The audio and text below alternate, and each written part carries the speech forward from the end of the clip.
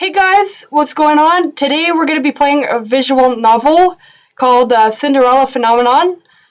I had this game in my Steam library for a while and I kind of forgot about it, so we're going to be playing it in this video. Yeah, this is the intro. This is kind of awkward. But yeah, let's just get into the game.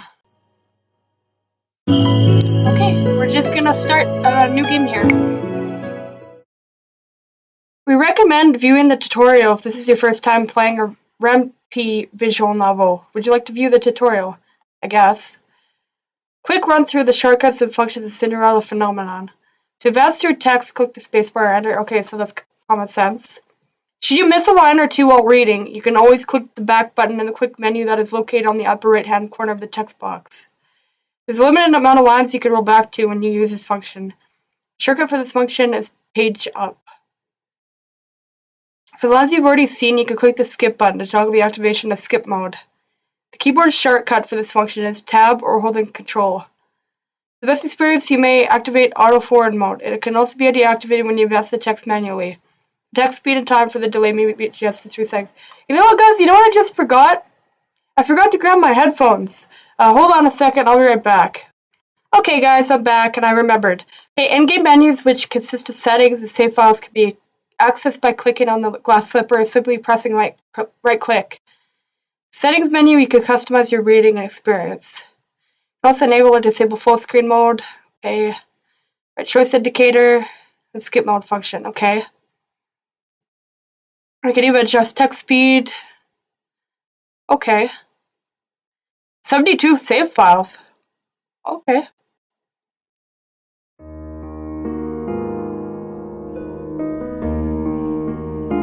Once upon a time, in a kingdom far, far away, there were 2 crystals. One was the crystallum luth. I don't know how to. I'm gonna watch this, you guys. Okay, I'm gonna turn this down a little bit. I'm totally gonna botch this, you guys. Wait till the volume goes away. Crystallum luscious, protected by the ruler of the fairies. The other was the Crystallum tenebrarum, which was watched over by the high leader of the witches. The Lucius was sustained by love, happiness, and joy.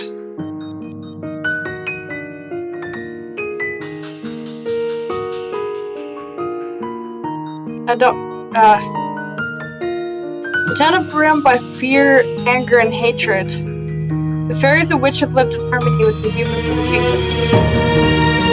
Regulated the powers of the crystal in order to maintain balance.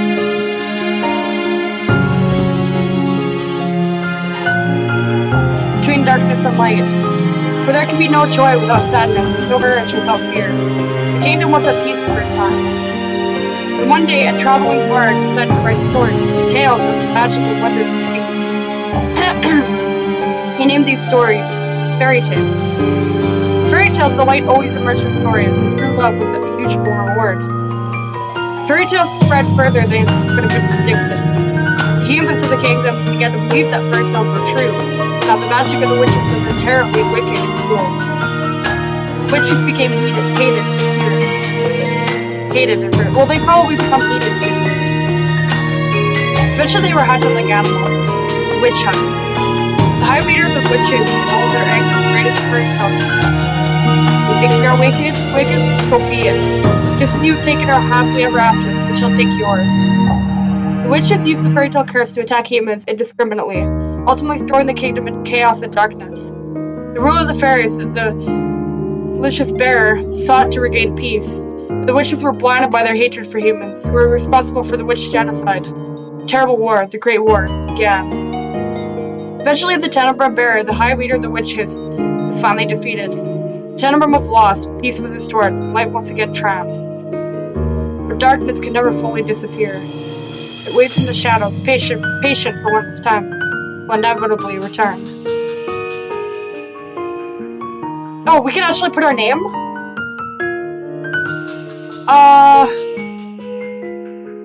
Geez, that's a good question.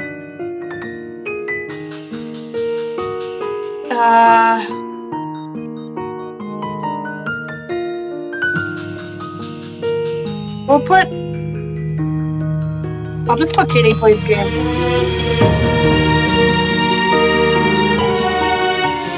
That's great. Oh, it's not enough. We'll do...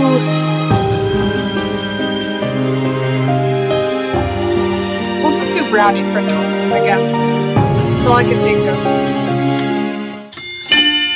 Prologue, the palace. Okay. Yeah, guys, I don't know how long this game is gonna be. I don't know. My name is Brownie Ryla Britton, daughter of King Earl Britton III. I'm the crown princess of the kingdom of Angiel. And most of the stuff I'm probably gonna botch. At least that was who I used to be. That was before yesterday when I became a victim of the infamous fairy tale curse. Okay. Everyone has forgotten my birthright. Now I am nothing more than a lonely peasant. I feel like I am stuck in a nightmare. But no, this is my reality now. I still have no idea what I must do to break the curse. I close my eyes and remember that day. It started like any other day. Have you heard? Another person was cursed! Okay, so this is us here, I guess. I'm on my way to the dining hall for breakfast when I stop and listen to the sound of hushed voices. There are two maids standing next to each other with brooms in hand. These two are slacking off again. That's terrible! What fairy tale curse was it? They say it was Pinocchio. Oh. Pinocchio? Fairy tale with the lion boy whose nose grows a bit longer? That's awful. You know, more and more people have been getting cursed lately. You think those wicked witches are up to something again? I thought the fairy tale curses would stop after you know who was defeated. You two were hired to work, not talk. We're sorry, Your Highness. As can only be expected from the likes of them. Oh, so she's one of those people. Okay, I understand. Well, then again, she's kind of royalty, so... Another fairy tale curse? Fairy tale curse started spreading even before the Great War began. I do not have much interest in its effects, even now. After all, most humans probably deserve to get cursed. The victims are weak. Okay, that's a low blow. That's a low blow even for her. But she's probably gonna get what's coming to her anyway, most likely. I think we'd be better off without the dead weight. Oh. Okay, that's... You just don't do that. If I were up to Mother, the curse would have been banished from Angiel instantly from right. Okay, then... Because we know you're gonna get cursed because it said it in the beginning, so... Meaning that if you got cursed, she would be, banished from it, I guess. But Mother's not here anymore. She will not come back. Ever. Princess, the king and queen are waiting in the dining hall. I'm on my way. Wait, I thought she said her mother wasn't around anymore, unless it's, stepmother. King, Ophelia, and Rod are all present in the dining hall. Someone is conspicuously missing, but I know their absence. Good morning, Brownie. That's their... father? Okay. Good morning, Your Majesty. Good morning, Brownie. Brownie. Okay, so I think this is, her stepmother or something, I think. Ophelia. Ophelia Wittensov. Every day I wonder why my father, the king, married a lowly baker. She can never be a true king, for she pales in comparison to Mother. Take my seat next to the king to look up at the person sitting opposite me.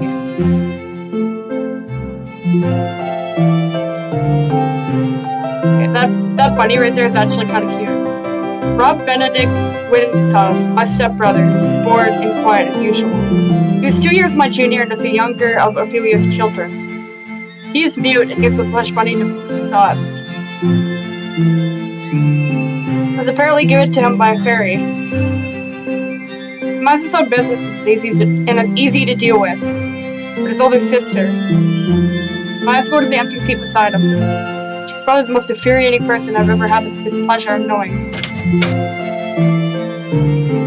so sorry I'm late. I was reading at the time. And here she is.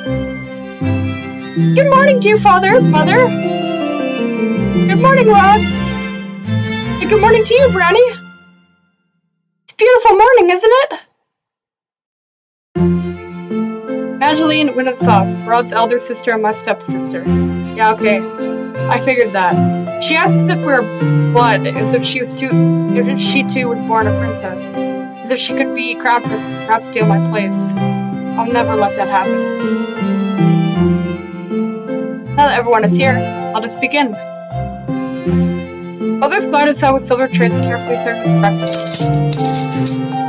So, Evangeline, you're reading the fairy tale books that the king brought you. Oh yes! There's so many and they're all so wonderful! Thank you so much, Father! I'm happy that you like them. I love them! It's so strange that the library didn't have any of them to begin with. That is because Mother hated them. She had all the books burned. Wow, what a buzzkill. Okay. But why? They're such charming stories! Fairy tales mislead humans into believing they can have things they do not deserve. Fame, riches, love, happily ever afters. So I'm assuming the king's not very happy with that. I know we're the daughter and all that, but I think we're a little bit stuck. Or sorry, not a little bit stuck up. We are stuck up, like, big time. When their wishes do not come to fruition exactly as they want them to, the humans blame the witches for granted in the first place. What are you implying about the witches, Brad? The atmosphere shifts, the air in the room growing heavy. I continue to eat. Perhaps witches are not responsible for the evil. Perhaps humans are the cause of their downfall. Have you any idea what you're talking about, child? Witches will cause nothing but pain and suffering to this kingdom. Even now, they still spread the fairy tale curse for our innocent subjects. The truth is, I know very little about the time when witches have free reign of vengeance. I was very young then. Mother forbade me to leave the palace, simply leave my room. I know nothing of the people's supposed pain and suffering. Mother kept me away from everyone, so I could not bring myself to pray. How do you know the cursed are innocent? Our people have been told day and night to rebuild Angela after the Great War. Our people have the kingdom's foundation, and I am endlessly grateful for their determination and resolve. Every day I wonder what your mother taught you about. Leave Mother out of this. Dear, please. Granny, darling, your father didn't mean to. I'm not one of your children, Ophelia. I do not need your sympathy. Wow. Granny, you will show your mother respect. She is not my mother. Set down my fork and knife and stand up. I'm done. Excuse me. Father and I never got on, but our relationship is significantly worse since he married the baker. My father, the king. It has been 17 years and I never felt any love from him. He treats Evangeline and Rod, who only entered our life 1 year ago, like his own children. Better than he has ever treated me. This has been my life ever since Mother passed away 4 years ago. Mother was the only one that was there for me, and no one else was. Wasn't for the accident during the Great War, she would still be here. By the sour face earlier in the morning, Princess.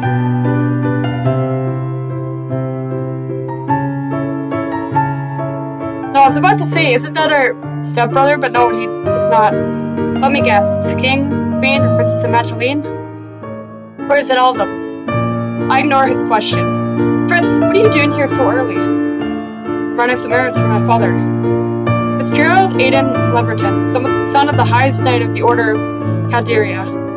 His father, Sir Alcaster, has served the royal family for many years. Sir Alcaster is one of the king's most trusted advisors. 3 years ago, Fritz was assigned the honor of becoming my personal knight. You should be lucky. But... oh, is that a compliment I'm reading right now? That's surprising. His presence is the only company I can tolerate nowadays. Shoot in the throne room, then. Thank you. Princess. Yes? You know, I haven't seen you smile once since I met you. Why is that of any importance? Still, I do hope to see you smile one day, Princess. I won't take up any more of your time. See you at 10. 10? Don't tell me you've forgotten. Forgotten what? We're going to town today, remember? I deflate as the realization dawns upon me. It has been 2 days since the king issued the order. Brownie, I would like you to accompany Magdalene on one of her town outings. Surely you could send maids with her instead. I would not have requested you to accompany her if I was going to send her with her maids. I want you to make an effort to get along with your sister. Stepsister. She is your sister. You will treat her and Ron as if they were your own blood. Okay? 2 days from now, you are going to accompany Magdalene outside. It has been 4 years since you left the palace. Holy, 4 years? Well, then again, she is royalty, so I guess that you could stay in the palace all the time, I guess, but whatever. Ever since then, you've locked yourself away. Rarely leave your room. Angela was in the grip of war back then. Now the kingdom is safe. Restore glory. I want you to see how beautiful Angela is. Brownie, a princess must know her kingdom. Go with Magdalene and she'll show you the town that you only ever see through your windows. Is that an order? If it needs to be. Are we clear? Brownie. Understood. The last time I left the palace 4 years ago, the king took me with him to check on the people at the Great Warhead End. Shake my hand and remove myself from the memory. I have saved you. Princess, are you alright? Won't be that bad. The townsfolk are good people. How can you be so sure? Well, times have changed. People change. That is precisely the problem. Mother never changed. Mother loved me until the end. It's the best case for the better, Princess. I think you'll see that too. If you'll excuse me, I shall see you later. Okay.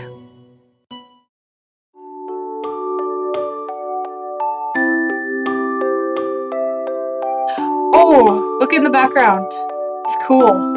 They got all the princesses from the fairy tales. I recognize some of them, but not all of them. And then this one's kind of creepy.